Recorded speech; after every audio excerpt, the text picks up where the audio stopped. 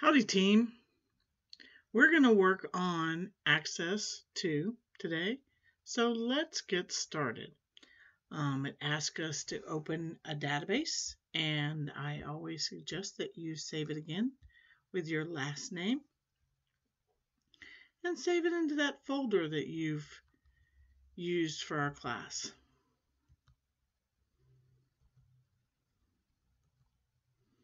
And what I do is I'm going to save it right here with my last name. It may already come down as your last name, or it may not, depending on which system you're on.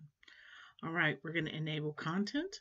And then it says Start Access, opening the downloaded Access file, exploring EO2 greater A1. We're on target. Step 2, create a new table in Design View. Let's start there. We're going to go to Create. We're going to go to Table Design.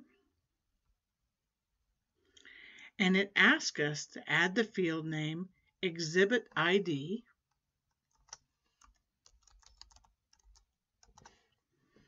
with the auto number data type. So right here we have short text data type. What we want to do is click the arrow to the right and make sure we scroll down to auto number. Add the caption Exhibit ID, and that's in our descriptions, so we should go down here to captions, and add that there. Set the Exhibit ID field as your primary key.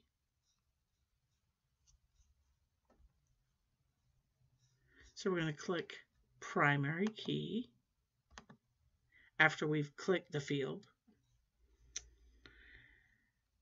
Save the table using the name Exhibits. So I'm going to come up here. There's lots of different ways to save. I'm going to right-click Table 1 tab and go Save. And it's going to ask me for a Save As name. And I'm going to save it as Exhibits and click OK. That's the end of Step 2. Step 3. Add the following fields and set their field properties as shown. So your field name would be right here, and the first one is Exhibit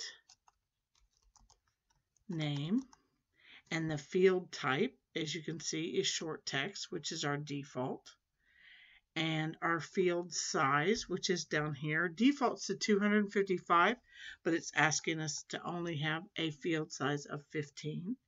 And then the caption for this, which goes right here, is Exhibit Name.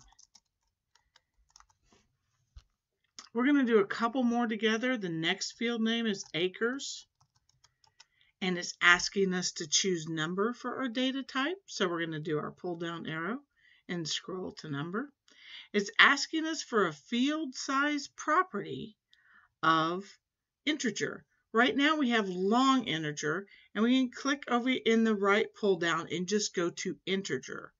There we go. And it's asking for no caption. So we go down to the next field, initial cost. And it's asking us for currency. So we're looking for that dollar symbol and 2 decimals. And we're going to go down to here. It says no change on the field property size and initial cost for our captions. We're going to click in here in caption and type initial cost. The next one is yearly cost with no space, and it's asking us for currency again. No change for our field size property and yearly cost for our caption. And in our caption we can indeed put a space. All right, and then date opened for our next field. Date opened. And date and time for our data type. All right, and no change for field size property and date opened on our caption.